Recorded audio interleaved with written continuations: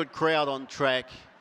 And away they go. Capo dell'Impero jumped away okay with Humbucker. Chicalia out wide. Shewin and the Tui Toiler began well. Astradil close up with Lily of the Valley. Well back was Prince Alby and Twilight Gem was last of all. There's not much pressure on her. Shewin goes to the lead, being tackled by the stablemate, the Tui Toiler, and the Tui Toiler runs to the front past Shewin.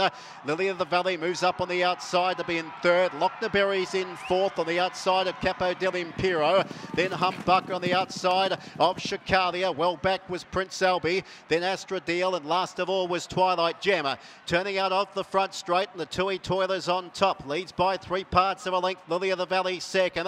Third Shewin and fourth Lochnaberry. On the inside was Capo dell'Impero. Next one Humbucker on the outside of Chicalia. Then Prince Alby, Astradil, and Twilight Gem is the last one. Into the back straight, the Tui Toilers got away. Leads by 3 lengths. Lily of the Valley second. Shewin third. Lochnaberry in fourth, then Capo dell'Impero on the inside. 2 lengths away, Chicalia and Humbucker together. Prince Alby is third last, second last Astradil. Twilight Gem 5 lengths astern. The Tui Toiler ensuring a terrific tempo. Kennedy Building, Riverton Cup field goes up to the 1,000 metres mark, and the Tui Toiler is the leader. Lily of the Valley second, Shewin's third. Lochnaberry up on the outside of Capo dell'Impero, then Humbucker, Chicalia. Well back Prince Alby, Astradil, and about 5 or 6 lengths astern was Twilight Gem. So the Cup field goes up to the 800 metres mark. The Tui Toiler's in front, Lily of the Valley's in second. Shewin's third, Humbucker around the outside.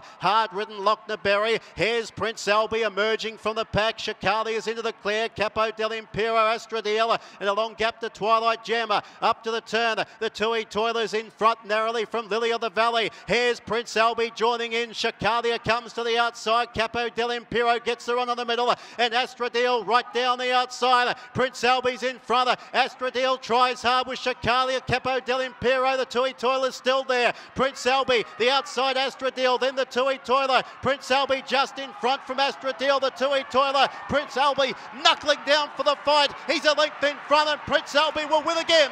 Prince Alby beat Astradil. The Tui Toiler third, Chicalia fourth, a gap Capo dell'Impero, then Lily of the Valley, Twilight Gem, Humbucker, Lochnaberry, and Shewin at the tail end of the field.